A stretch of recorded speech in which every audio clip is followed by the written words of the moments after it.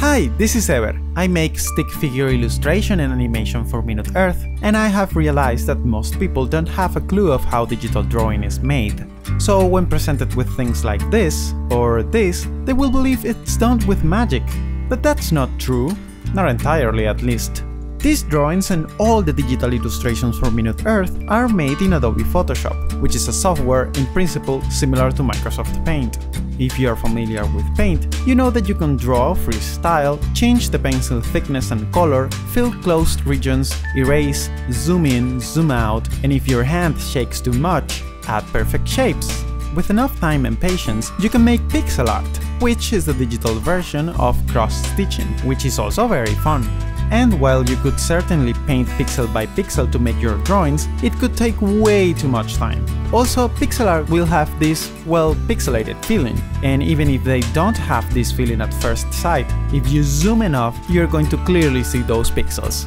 Images made up of pixels are known as raster graphics. In contrast, we have vector graphics, which won't get pixelated no matter how much you zoom in.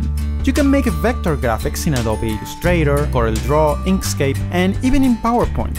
I mean, PowerPoint allows you to make basic vector illustrations, given that you get rid of those horrible default colors.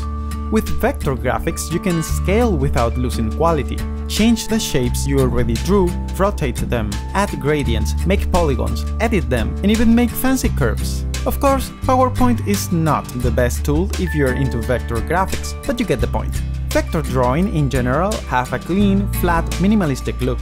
And while you could certainly make paintings with vectors, it's not going to be an efficient process, because vectors are not meant for complex gradients, textures, or realism, and because digital painting requires a graphics tablet. You can still paint with a mouse, but using a graphics tablet is faster and more comfortable. Digital artists use a wide variety of software for painting, like Corel Painter or Krita. However, the most popular is Adobe Photoshop. For starters, Photoshop can use pen pressure to adjust brush size, opacity, scattering, color, and even shape. I mean, how cool is this? This is still raster graphics, but you won't get those Jaggies.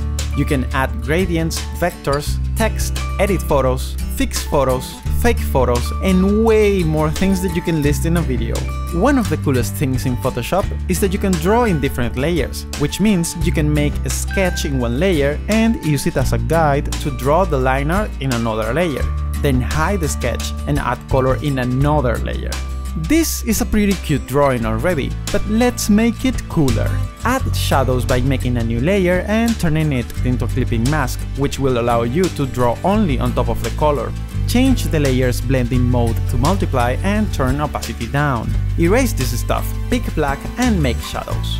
Create a new layer for the background. Pick the gradient tool and personalize it by adding a bunch of beautiful blues. Select circular gradient and you get a nice background. Finally, make a new layer and then using a light blue, make the rain. Change its blending mode to overlay, fix and add some extra stuff, and there you go! A cool, simple and great thumbnail for a MinuteEarth video. See you next time!